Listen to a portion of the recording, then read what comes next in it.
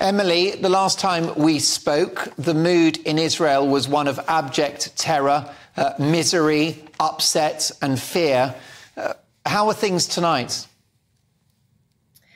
Well, I wouldn't say the mood has changed that much. Looking at the recent events, as the numbers have been counted for casualties, for injuries, it does seem to be more grim, even if more secure, than what we initially feared. There are just over 1,400 that have been confirmed dead, over 3,200 injured.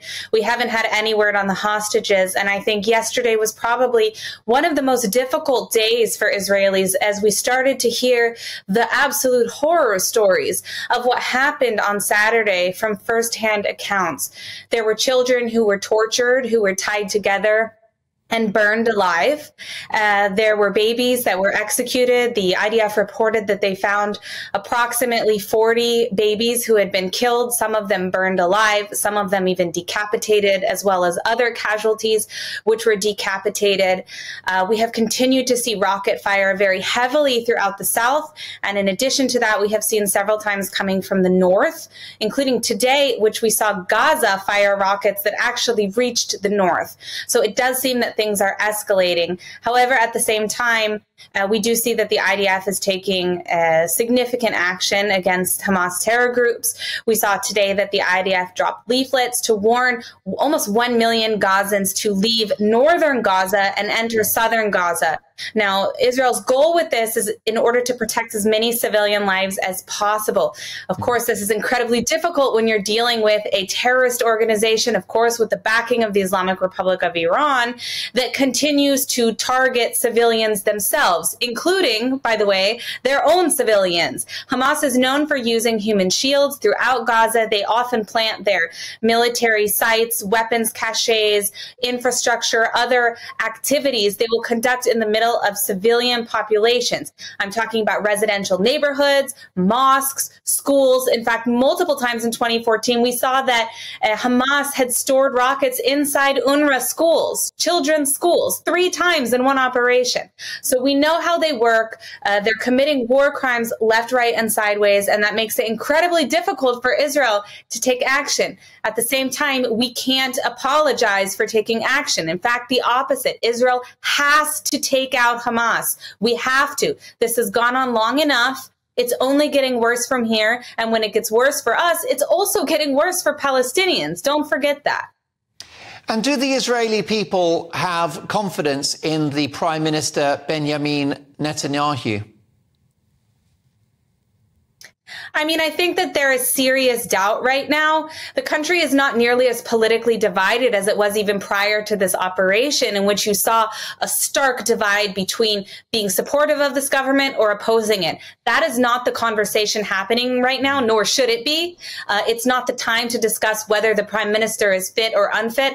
That being said, initial polling did indicate that the vast majority of the public does feel that the prime minister after this should step down. Remains to be seen how Israelis will feel at the end of this operation.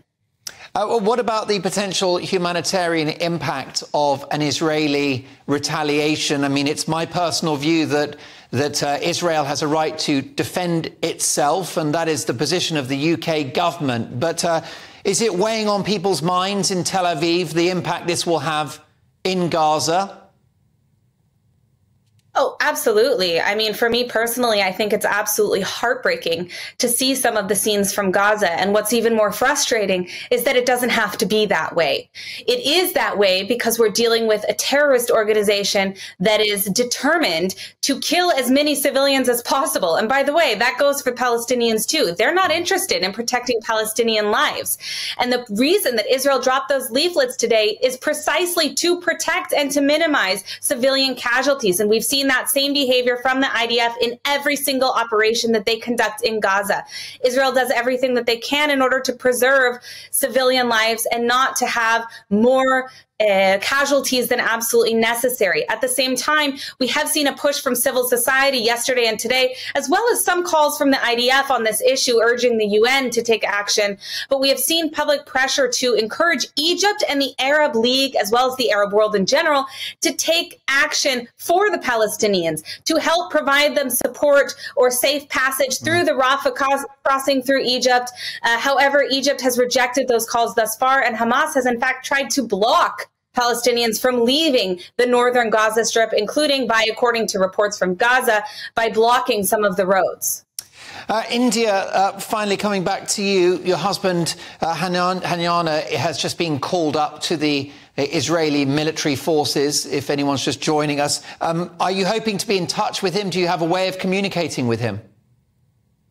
Well, thank God I get the occasional text to calm my nerves. I mean, I think anyone who has a deployed spouse right now is just waiting for that next text just to confirm that we can go to bed knowing that they're okay.